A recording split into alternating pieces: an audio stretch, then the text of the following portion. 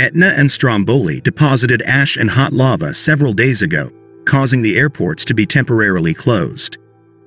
Footage circulating on social media on Friday showed central Catania streets and cars covered in a thick layer of black ash, slowing traffic.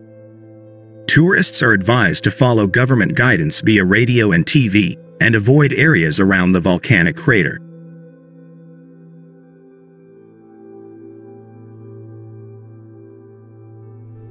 The Istituto Nazionale di Geofisica e Vulcanologia, INGV, which is essentially the Etna Observatory, has issued a red alert, meaning the situation could worsen.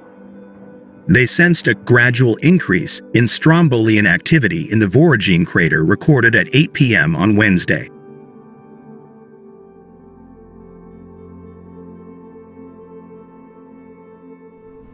INGV stated that there had been a gradual increase in Strombolian activity in the Voragine crater, Mount Etna, since 20:00 on Wednesday, the 10th of July local time. Mount Etna has indeed erupted.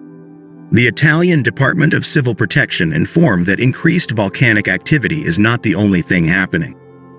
Mount Etna has erupted many times in recent decades.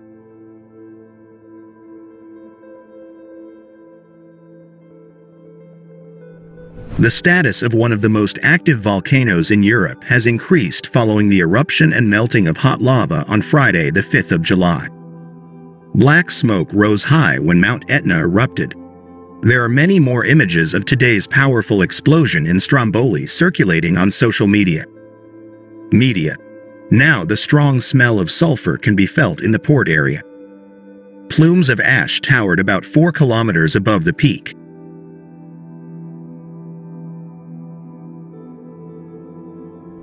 A powerful eruption occurred at the Stromboli volcano some time ago, at around 14:10 local time.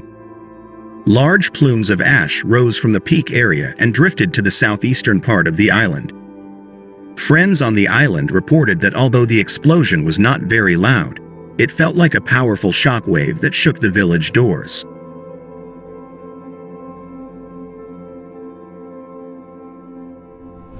The Volcano Observatory in Catania, INGV, reported that Strombolian activity occurred again in the Voragine crater yesterday afternoon. At around 10 p.m. local time, activity began to increase and was almost continuous. This activity was still ongoing at the time of this update. This follows the resumption of activity yesterday afternoon when the eruption became more intense and almost continuous. This activity produced an ash column that disappeared towards the south.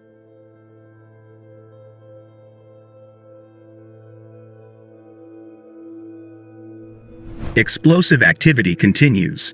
The Darwin Volcanic Ash Warning Center, VAAC, warned of a volcanic ash column reaching a height of 10,000 feet, 3,000 meters, or a surface altitude of 100. Explosive activity continues. The Darwin Volcanic Ash Warning Center, VAAC, warned the volcanic ash column was expected to reach a height of 15,000 feet, 4,600 meters, or a flight surface of 150.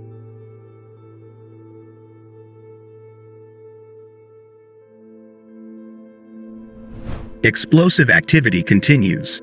The Darwin Volcanic Ash Advisory Center, VAAC, warned of a volcanic ash column rising to 12,000 feet, 3,700 meters, or flight level 120 and moving at 05 knots to the northeast.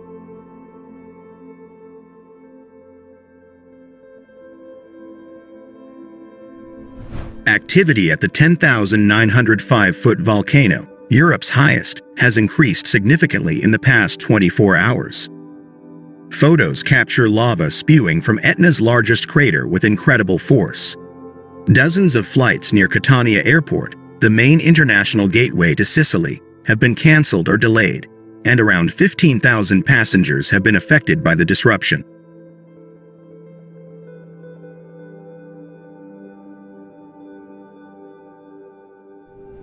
Ryanair was forced to cancel 42 flights in Italy to Rome, Venice, Pisa, and Bergamo, while EasyJet has suspended connections to London, Milano, and Naples. Meanwhile, some arrivals were diverted to Palermo, which takes 4 hours to travel. There were disruptions to service throughout the day, but Catania Airport remained open and had not resolved the issue.